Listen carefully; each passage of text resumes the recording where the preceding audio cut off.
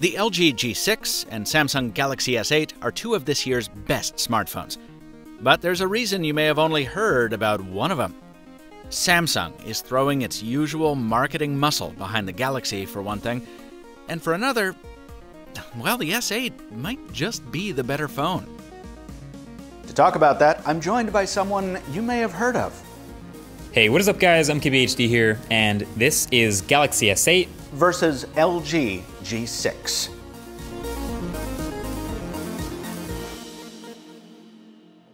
Before Marquez gets into how super awesome the S8 is, I want to lay something down. I do think the Samsung phone has an edge on the G6, much of it cosmetic.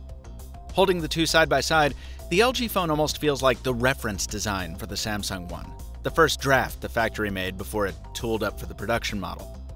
And the S8 also has a bunch of other advantages we'll cover in a second, but the LG G6 has two huge standouts over the S8, and a few smaller ones too.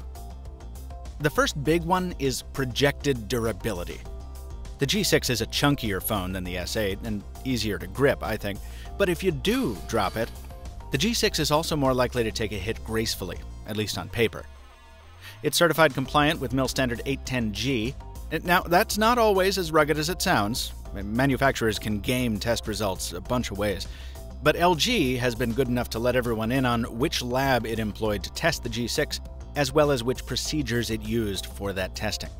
The G6 passed 14 separate tests, including low temperature, high temperature, temperature shock, humidity, vibration, solar radiation, low pressure, sand and dust, immersion, rain, and my favorite, salt fog. Now, Samsung will probably release a Galaxy S8 Active that meets these same criteria. It's done so for the past 4 years. But if it follows precedent, it'll be exclusive to AT&T and also probably aesthetically challenged. The regular S8 can be dunked in water like the G6, it meets the same IP standard, but if it came down to which of these I'd rather take hiking on treacherous terrain or braving the salt fog bog of Serata 4, I'd take the G6. The other big reason I might choose LG over Samsung, the camera. Not because the G6 always outshoots the S8, each of these can take some wonderful photos, but because the G6 lets me double up. That extra camera on the LG is more than mere adornment. It packs a 125-degree lens that lets you capture much more of a scene without dealing with a clumsy panorama. Obviously, this kind of dramatic framing isn't always what you want, and that's why the standard shooter is there as well. Between the primary and wide-angle cameras, the G6 can capture photos and video the S8 just can't. Couple last things before I throw it back to you, Marquez. While the G6's display doesn't have the saturation or contrast of the S8's, the fact that it's an LCD means it may be less susceptible to burn-in than Samsung's AMOLED. Also, the G6 totally wins on buttons. No half-functional Bixby key to get confused with the volume rocker. And yes, the G6's fingerprint sensor is way easier to feel out than the S8's ergonomic nightmare.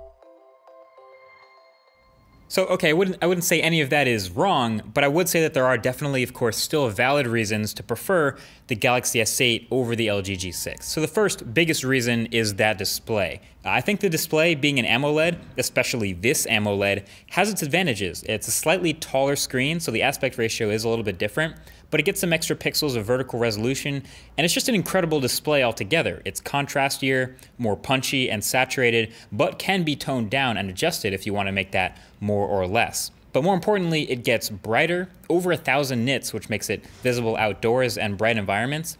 And the blacks get completely black since it's an OLED, which is awesome for black wallpapers or just about any contrasty scene. It happens a lot in games. It covers 100% of the P3 color gamut and more than 100% of the sRGB colors and others. It's great for videos, for the camera, for gaming. It's just the top dog display right now. And that feeds right up into the next advantage this guy has, which is the display melting right up onto the corners and the side edge and minimizing the bezel.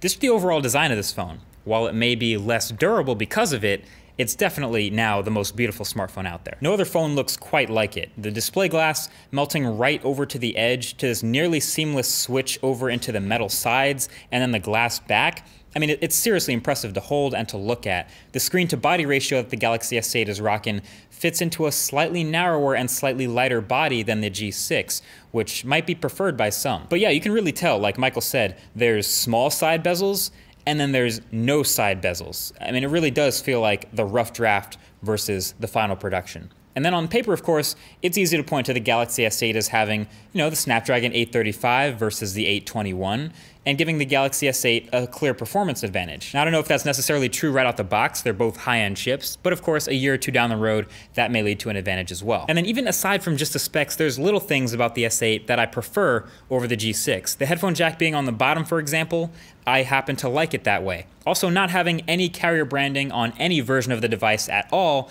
is also something I prefer, and Galaxy S8 does that. And finally, the other little features, little extra things in the software, like the built-in iris scanner for those who can't quite reach the fingerprint reader on the back, and the touch-sensitive, pressure-sensitive home button on the display is also really convenient. All these things accumulate to enough for me to put the Galaxy S8 on top. Well argued as always, sir. Hey, stock music. Smoke break's over. Look, I'd never tell folks to buy the G6 if the features and look of the S8 are what they're really after. And yeah, the S8 definitely ticks more boxes on the whole. But too often we get trapped in this cycle of hyperbole, where suddenly people are saying, Phone A is the only phone anyone should ever buy, and Phone B is a dumpster fire. Well, that's almost never true. Each of these represents the best of its respective manufacturer, at least as far as mainstream targeting goes. And though I know you don't always like to hear it, it's the truth in this case. You're probably going to be very happy no matter which of these you end up taking home. Hopefully this video has helped you solidify your choice. Let us know which one you went for in the comments. Thanks so much to Marques Brownlee for joining me on this one. Check out his version of this comparison over at MKBHD. And if you haven't already, be sure to subscribe to MKBHD and MrMobile, so you don't miss more mobile tech videos landing every week. Until next time, thanks for watching, and stay mobile, my friends.